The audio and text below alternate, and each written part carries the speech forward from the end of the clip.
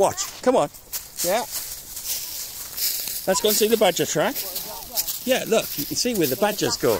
See this? Yeah. Right. You see where the badger paw prints are? Yeah. Right. I've got you, love. Watch out for this twig. There we go.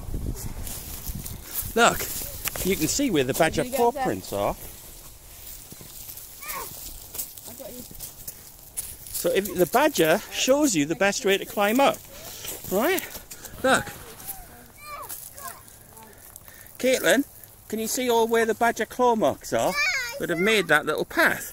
So the badgers... You did. Because we followed the badger walk.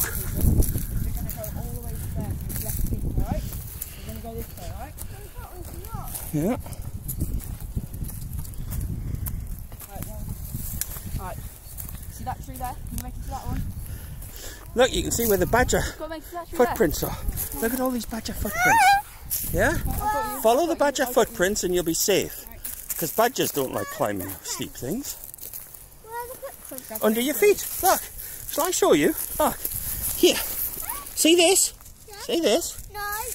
There's the badger's claw marks. And there's the pads of the back of his feet.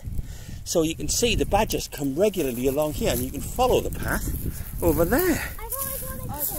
So when we're going up steep hills, animals can show us the best way because they naturally know how to do it. When you go in the big mountains, you can follow little sheep trails and goat trails. It is. Somebody's living there. Let's not disturb them. Come on. You're safe. And you've been up here before.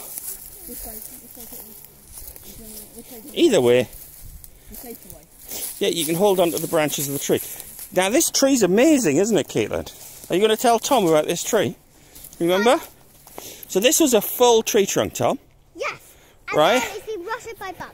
And these are the branches that would come out of it. And bugs have rotted the tree trunk. You know, it was a big one.